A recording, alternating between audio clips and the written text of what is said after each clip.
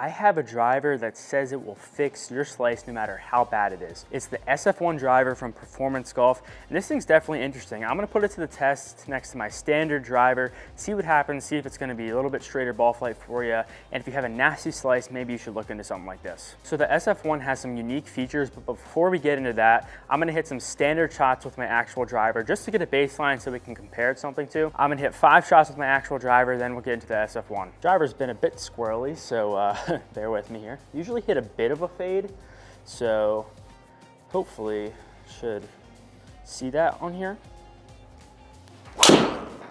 Something like that, but that's an overfade for sure.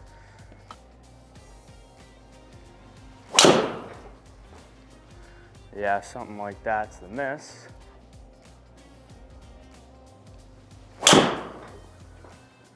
Oh boy.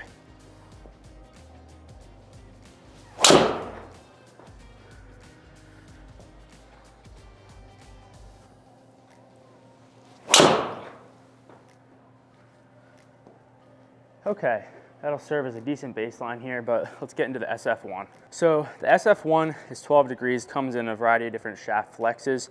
The main thing that I notice with this thing is when you set it down on the ground, the face is fairly closed, which makes sense, right? If it's gonna fix your slice, the face is gonna have to be more closed because you have the tendency to leave it wide open. And then the other thing here is there's weights on the back end here, which are gonna help close that club face, because if you slice, you're usually gonna swipe across, leave the club face wide open. So it's doing everything in its power to help you square up that club face. So let's give this thing a try. We're gonna hit 5 more shots with the SF1 and see if they're straighter than that crazy dispersion I just hit with my actual driver. Still gonna hit normal shots, not gonna do anything crazy here, just like I hit with my actual driver now. We just have the SF1 here.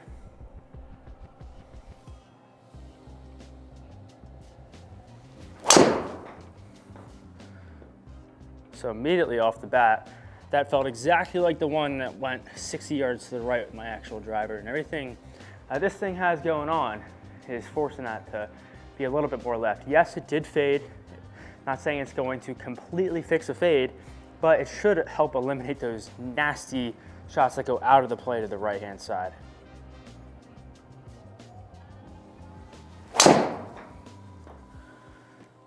I mean, even that one.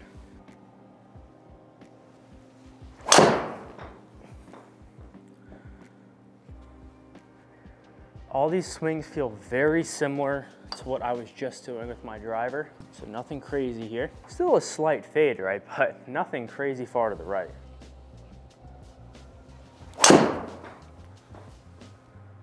That one felt pretty good.